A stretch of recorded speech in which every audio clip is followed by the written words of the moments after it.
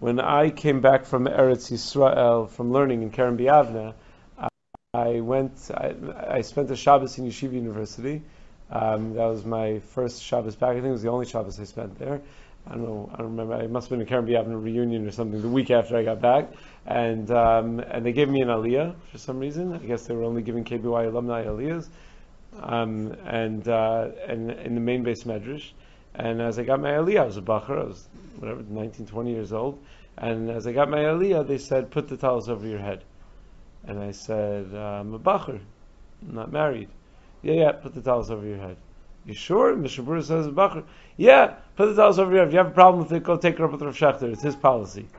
So I said, okay. So I put the tallis over my head, and then I took it up with Rav Schachter. They told me so I went to Rav Schachter. I had just met him. I was just started his shir that week. So I asked him. They told me to put the tallis over my head. What's the story?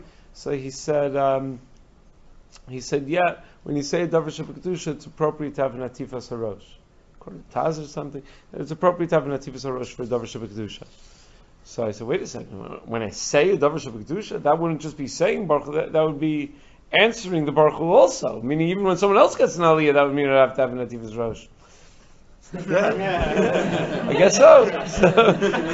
So I said, but I don't wear a hat. No, maybe you should get one. So I got one. So that was the whole conversation. Now a lot of other people assume not that way. That the whole emphasis is based on dressing up for davening, dressing properly for davening. Rav Schachter said, no, to dress properly for davening, you'd wear a tie. That's the way you'd stand in front of Manashim Chashuvim. You'd put on a tie for davening. So maybe instead of the hat, it should be the tie. But he holds anyway for atifas harosh for a davar shebekdusha.